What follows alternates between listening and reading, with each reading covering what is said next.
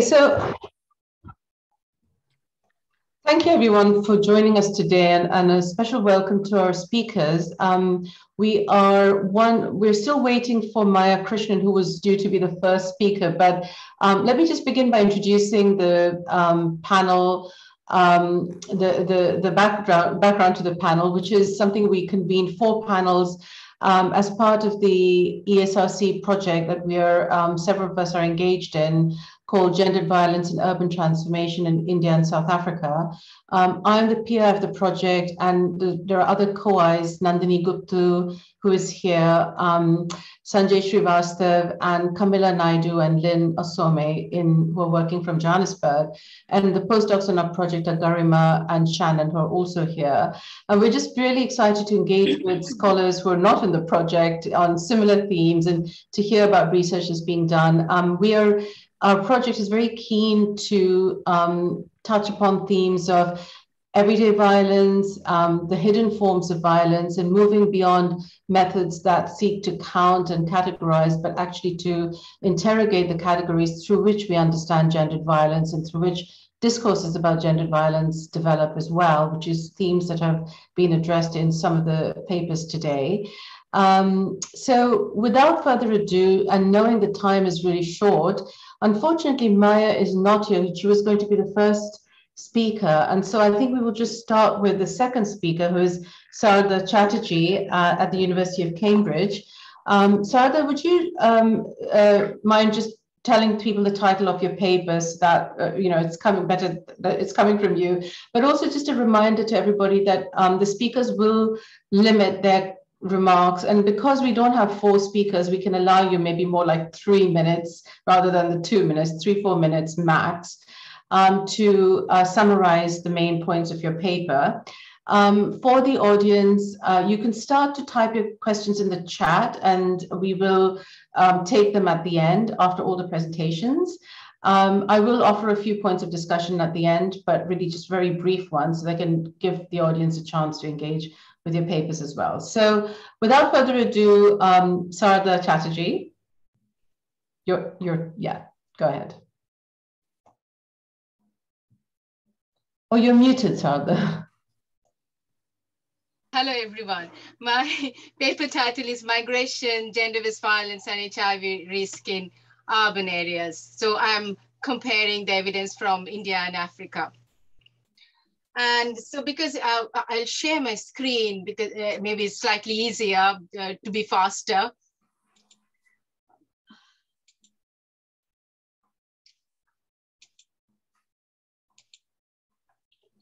So we all know that Africa shares the major burden of HIV, and India has also considerably struggled to bring down the infection rate.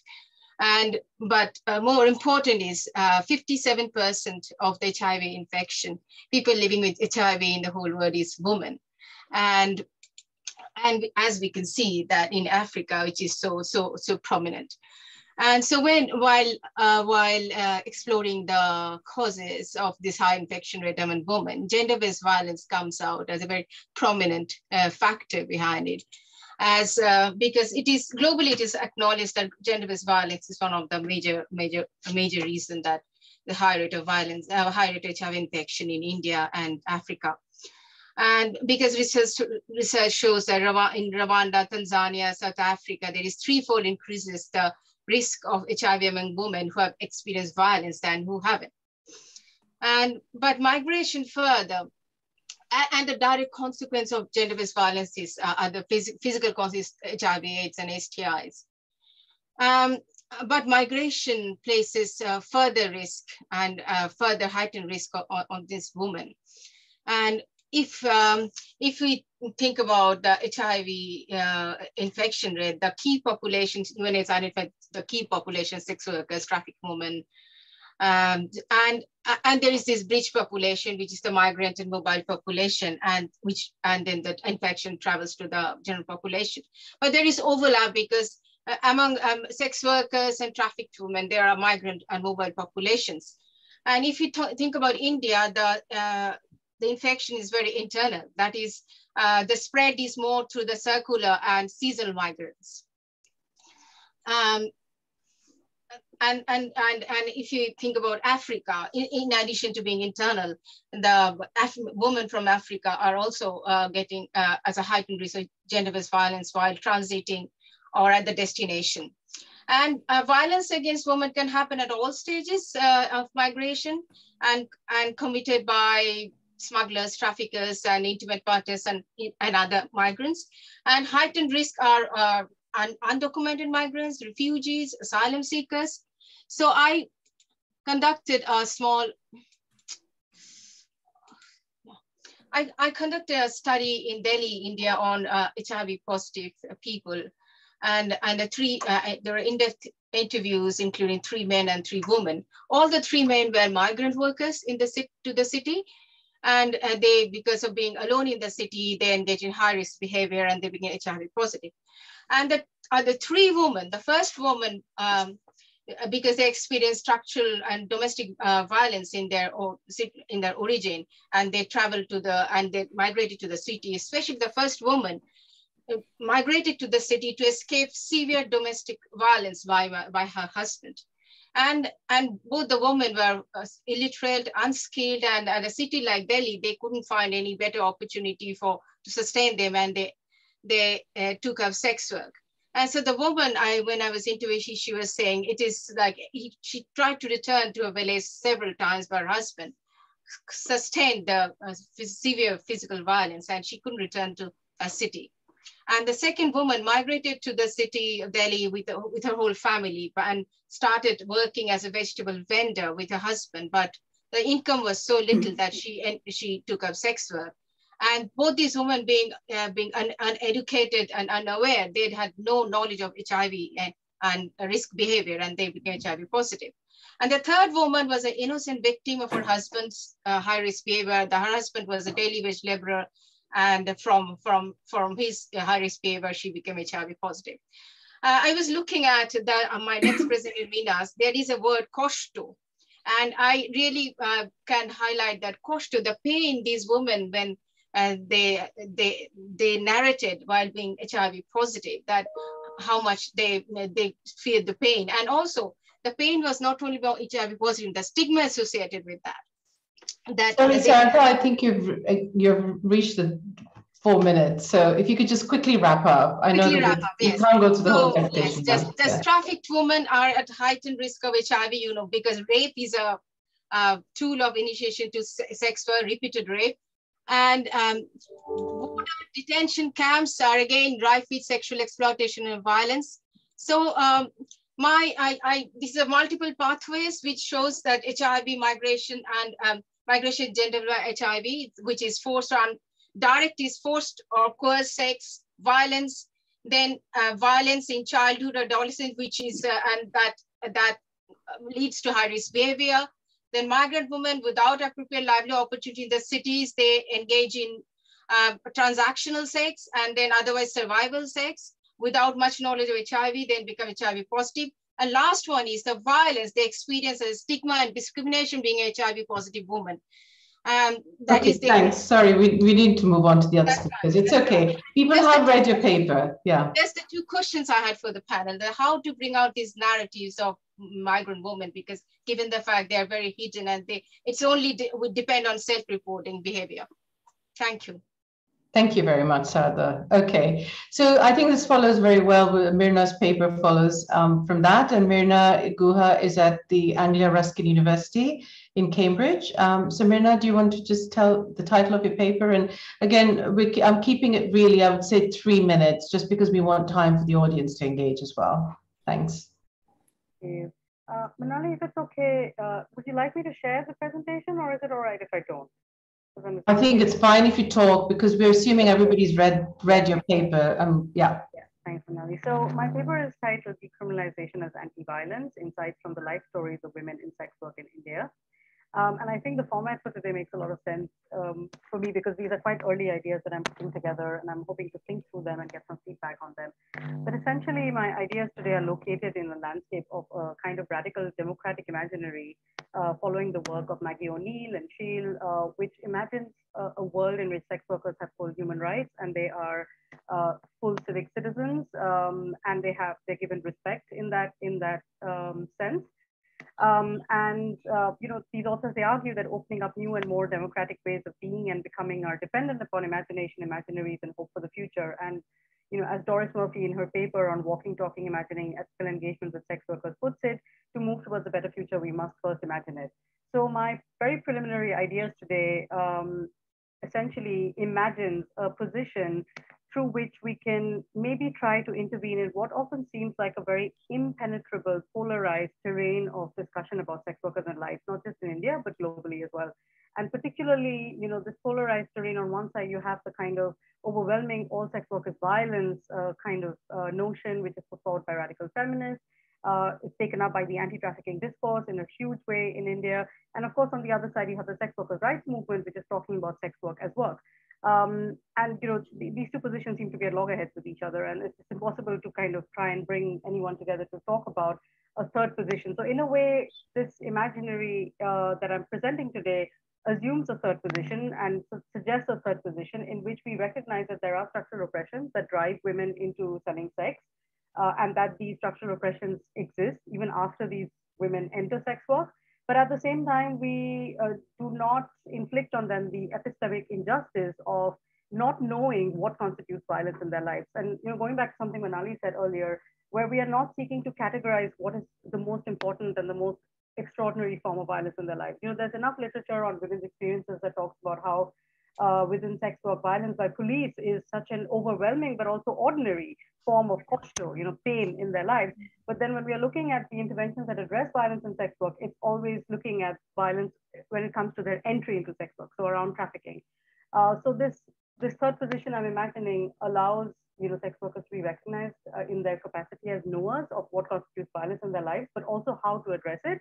But at the same time, it problematizes work within the sex work is work slogan, and in particular recognizes the casteist, classist, and gender dimensions of work, and the ways in which when marginalized women in India take on work, it lends a certain sense of promiscuity to their identity, whether or not they're engaged in sex work or not.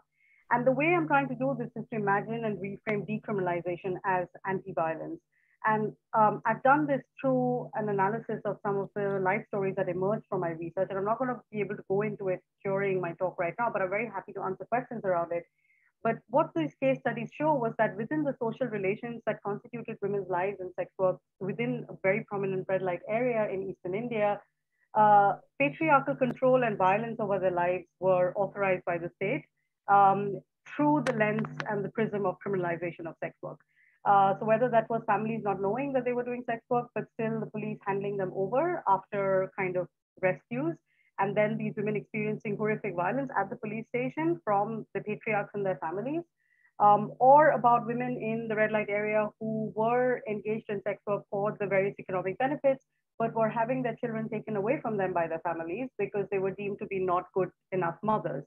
And because of the laws around criminalization of sex work, they were not able to access legal support, because the moment they would go to lawyers to ask, if I can get custody of my child, they were told, well, you're a sex worker, so therefore you are illegal in a sense, and therefore you cannot avail of legal assistance. So what I'm arguing, therefore, is in this scenario where sex workers are kind of caught in this constant negotiation of what is violence, what isn't violence, and what they are saying is violence and kosher is not being taken into consideration, decriminalization would allow for a loosening of these kind of patriarchal forms of control within their lives, and therefore would loosen some of this everyday violence that they experience, not only for women who sell sex, but also for marginalized women who enter the informal labor market. So, a lot of the women that I spoke to when they had entered sex work was because there had been an assumption that they were doing sex work anyway. When they were a domestic worker and they were working in middle-class households in cities in India, they had experienced abuse at the hand of the employers. And the assumption was always that, well, you are a woman on your own and you're in the cities, of course you must be sexually available. And that had kind of driven them into sex work, because the understanding was that if that is already the assumption for me, why should I not enter sex work and take on and avail of the economic benefits? So in a way, I'm arguing that decriminalization would loosen some of this stigma and some of this control over women's lives when it comes to taking on precarious work. And it would allow them a certain amount of resource and agency to be able to deal with the law, to be able to get from the law, not just through collectives, but individually as well, which a lot of the women that I met in the red light area wanted to do, but were not able to do. But at the same time, I think I'm also not trying to suggest that decriminalization is a solution to end violence in the lives of women who sell sex, but rather can become a kind of starting point for talking about how can we positively intervene to address violence in the lives of marginalized women. And of course, I'm drawing on the work of Lindsay Armstrong in New Zealand, where she talks about decrim as a starting point. So the possibilities, imagining the possibilities that decriminalization would open up to allow us to recognize sex workers as knowers of the violence that they experience is essentially the idea that I'm presenting today. Thanks, Rina. Okay, that's a little bit, thank you very much. I think that was a good summary, very good. And so let's move on to Janice Lazarus, who is at Birkbeck, but currently in Belgium, I think, in a very sunny environment. So Janice, if you'd like to introduce your paper, and I'll give you 3 minutes as well. Thank you. Manali. Yeah, so my paper is part of my PhD research, and it's titled Unmarried Women's Everyday Negotiations While Seeking Abortion Care in Urban India. To give a background, I interviewed 45 women who had had abortions in India while they were unmarried, and they were from different urban cities in India. The background to this context is that traditional patriarchal culture in India stigmatizes sex out of marriage and considers it to be taboo. However, the younger generation does not always do this, and they are increasingly expressing their sexual choice and agency and engaging in sex. However, they did talk about sex being okay, but having an unintended pregnancy or getting pregnant out of a marriage as being something that was not good, or and they often call themselves stupid for having ended up with an unintended pregnancy. And what young women did is that because they were aware of the situation and the dominant cultural ideas that stigmatized sex, pregnancy, as well as an out-of-marriage abortion, they learned to very quickly compartmentalize their lives into two sides. One space within which they were open about their sexual choices and their rights, and this was mostly with peers, friends, in some cases siblings, but they hid it from spaces where they imagined they would face backlash, and this would include like formal institutions, medical spaces, so they would not access a gynecologist because they assumed they would be stigmatized by this gynecologist, or even their families or older generations, communities. So they kind of compartmentalize their lives, about their sexual lives is what I would say.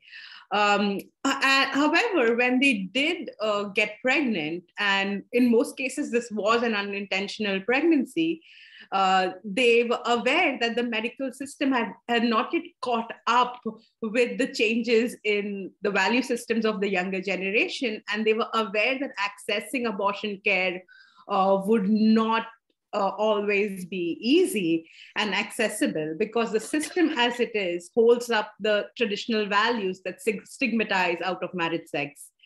Therefore, when women did get pregnant, they experienced a collapse of these boundaries that they had created, and in many cases did actually experience violence from providers or even their families and partners when they did want to get abortion care.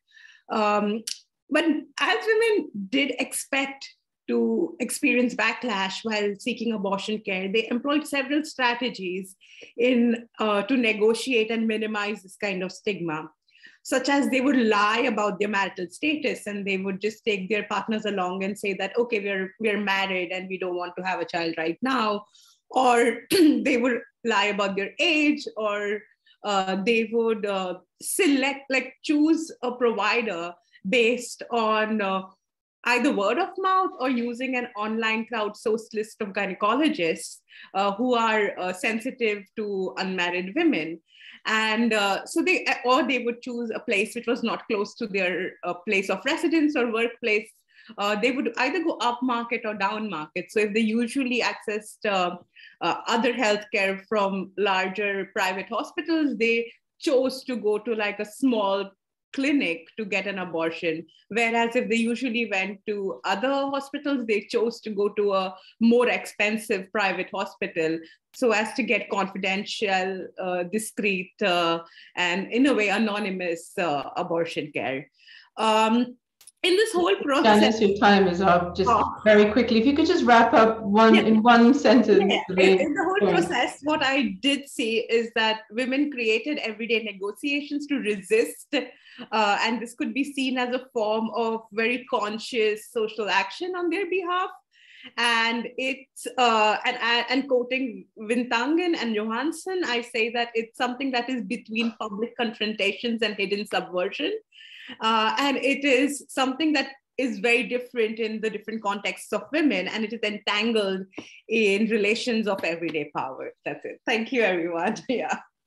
Thank you so much, Janice. I'm just going to keep my comments very brief because I want to give the audience a chance to also put, and if you want to start putting your questions in the chat, you can address them to individual speakers or in general. Because one of the things that we're really struck by in the project itself is this whole question of how much the discourse around violence around violence against women has sort of been, so much a part of the discussion. It's been growing there's a growing concern with this question of violence against women. A lot more laws that are being passed around that, and yet what we're finding is that the violence continues unabated. So the question is really about sort of why is it that the growing concern on the part of the state or the non-state sector is not really kind of meeting where the needs around anti-violence movements are. And when I was looking at all the papers, it's a shame Maya's not here because her paper really talks a lot about the ways in which upper class elite newspaper reporting in the Times of India actually creates an elite, has an effect on creating an elite sensibility around violence because of the selective and spectacular nature of the reporting around violence. And what the other papers are doing are actually talking about the kind of opposite side of that, which is the everyday and non-spectacular, but just the mundane and banal, but extreme in some cases, forms of violence that go neglected, that in fact are exacerbated under certain conditions like forced migration and so forth. And I just wondered whether all three papers could maybe benefit from really kind of bringing out that element of the violence. So what is it that you mean when you say every day? Are you saying that it's so endemic and structural as not to be noticed or recorded? Is it that actually it is about a certain type of exclusion that these particular women experience? And is it then sort of a mirror opposite of the elite sensibility, which is saying there's the growing concern about violence against women, but certain kinds of violence against women are okay, So I just wondered whether all three papers might benefit from situating the specific cases in a more general discussion about these forms of deflection and neglect and hiding and subverting of a better understanding of violence. I don't expect a reply. In fact, I wonder whether we should take some questions and then maybe you can come back to sharing your thoughts on this point I've made. So there's one question from Sarda, a panelist. Oh, hang on, sorry, it's gone down here. Sarda, I'm happy to read them out. Given that a large number of women enter the sex industry in India through trafficking, will not decriminalizing sex give a protection to the traffickers? And I think there's another question from Mirna, which Mirna, do you want to just, it's very long, I'm not going to read it, it's from Nandini. Reading through that. Can I answer Sharda's question? Yes, of course. Or should I respond to both together? Just go ahead and respond to Sharda, and then you can read Nandini's question to you after that. Oh, you're frozen. Oh.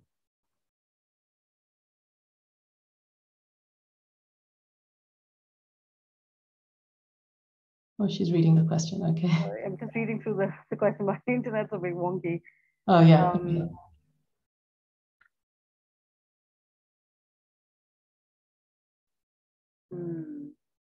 Okay, I think two really, really interesting questions. Thank you for the questions. I think, Sharada, the first thing that I would say is that, having worked in the kind of anti-trafficking sector before I kind of moved into doing this research with women's lives or around women's lives, in not just in sex work, but women who kind of sell sex and their lives after as well. I think what I'm trying to do is heterogenize the category of the trafficker. Who is the trafficker? And in this context, why are women relying on the trafficker? What is the trafficker offering them in this context? And in the context of my research, what I found was that women often relied on usually acquaintances, male acquaintances in their village, to escape kind of everyday violence within their families. And this was, just coming back to Manali's point, and these were, when I'm talking about everyday violence, I'm talking about violence embedded in everyday social relationships. And these were violence that they experienced within their families. This was violence that they experienced within their marriages. And they just sought a way out of their community. And of course, these are women who, with very low technical skills, low education skills, and they relied on people in their community to just give them any work, or as I say, kono kaj. So just get me out of here, give me any work. And then, of course, this kind of reliance and vulnerability led them to being coerced into sex work. Often they did not want to enter sex work, but this is what ended up happening. And what I'm suggesting is that if we decriminalize sex work, then we perhaps can also open up the possibility of funding safe migration and safe work routes for these women who want to leave their community and who want to travel to cities to work. Instead of pouring all our money into trying to get women out of red light areas and sending them back to their families and homes, which in the anti-trafficking hypothesis is seen as somehow being oppositional to the trafficker, but we don't really map the continuity between the family and the trafficker, and how the trafficker feeds off a system that starts from the home. And isn't somebody existing in isolation who's just there to prey on somebody, jump out of a bush and prey on someone. So in a sense, I would say that decriminalization weakens traffickers because it weakens the power that they have over these women. A lot of the women who were coerced into sex work were also blackmailed by their traffickers, and they were told that, if you leave sex work, I will go back to your family and tell them that you have been in this red light area. So this power is only given to them because of the criminalization around sex work and because of the vulnerability that these women have and the fear that they have that, of the stigma and all of that. So what I'm suggesting is that decriminalization would open up a lot of possibilities around programmatic interventions that are a more holistic way of addressing violence in their lives and vulnerability, rather than just focusing in on the image of the trafficker as the only perpetrator of violence.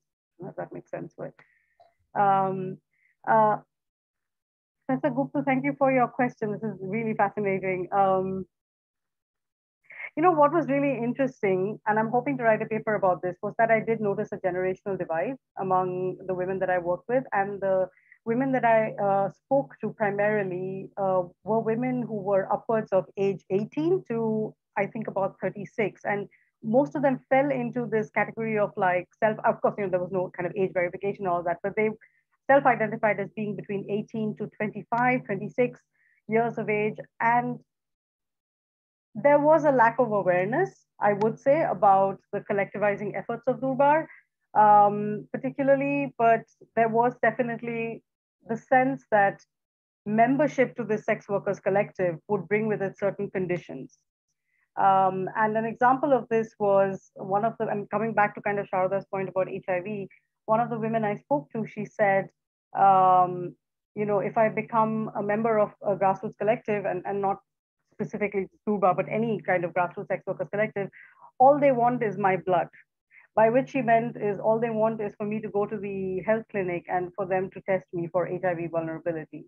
And there was this sense that any other form of violence that is not directly connected somehow to vulnerability to HIV/AIDS and sexual diseases will be overlooked by sex workers collectives. And I don't know if it's because of the funding constraints around the time that I was doing my field work, but there were also incidences of police violence. For example, one of the case studies that forms part of the paper that I want to write about was this case study of a brothel raid, and a lot of kind of horrific, but also everyday violence that took place, where this woman was taken away because the madam wasn't there, and the woman was held hostage by the police.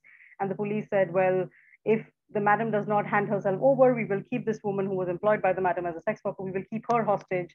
So all these kinds of very deceptive kind of violence that's taking place.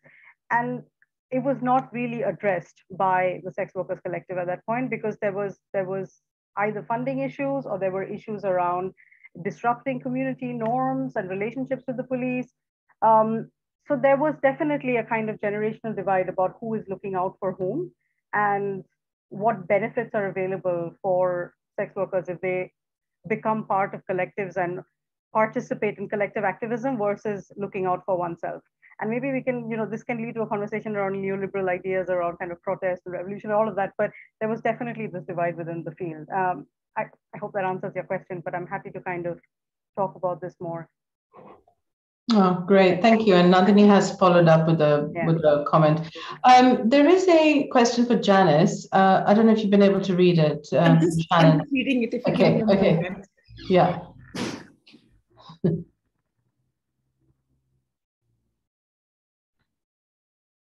Yeah, that's a really good question. Thank you, Shannon. So I think to answer your question, yes, it's, I would take it back to like the social underpinning or the social culture within which abortion care systems are set up, or even the legal law, like the laws and the legal systems are set up. And I feel that in order to critique this, we need to, in a way, go back to the diversity of women's experiences, and not just look at like at the bodies of married women as the norm of people who are seeking abortion care, but look more at like teenagers, trans people, unmarried people, and just look at the diversity of people who need abortion care.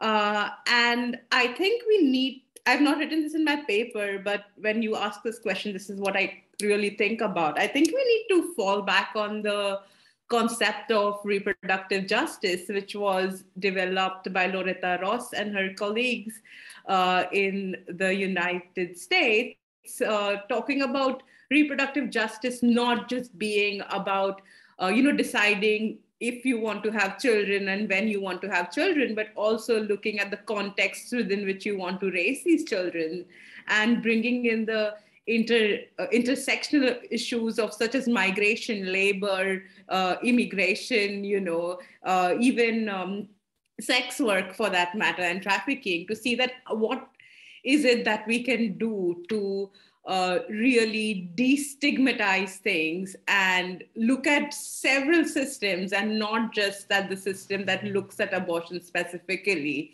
in, kind of addressing everyday stigma and, like broadening the dynamics within which stigma stigma operates. Sorry. Yeah, that's what I would say. Yeah.